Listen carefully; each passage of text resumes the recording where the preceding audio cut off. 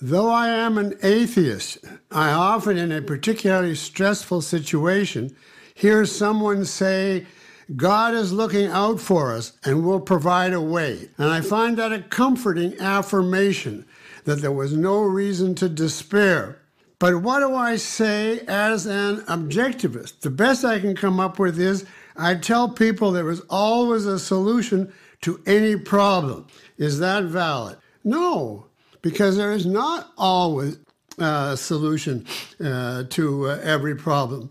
There may be problems that we don't yet know the answer to, for instance, the cure of cancer. There may be solutions that we know but can't implement because of other people, such as we know we're going in a desperate situation, but we can't solve it, certainly not quickly because of the beliefs that are so widespread. Then there's the question, what do you mean by a problem? We can solve any problem.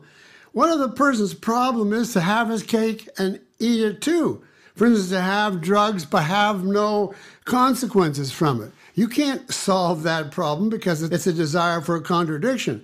So your statement that there's always a solution to any problem is very, very overstated if you take into account limited knowledge within a society and the difficulty even of having defined a consistent problem. Now, leaving that aside, you want a sentence that will comfort you, and of course no sentence is going to do that. The sentence can only do that if it implies a whole philosophy, and then it's the philosophy that comforts you. Now, in the case of appealing to God taking care of you, the philosophy here is you be passive, you're helpless, you wait and see. And mind you, by your own definition, or the religious people's own definition, God is utterly unpredictable.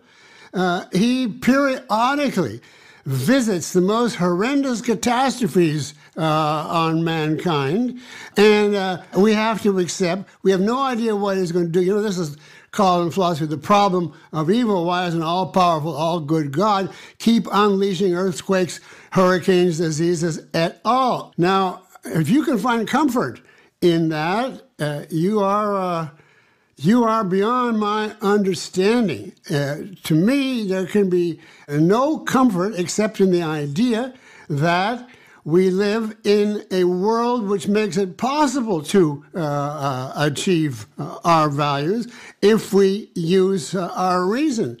We always have, no matter what the tragedy, reality and our self-esteem and our mind and ability to go by it and solve whatever is possible and live with whatever is impossible, unless we decide that what is involved is so horrendous that we don't care to live.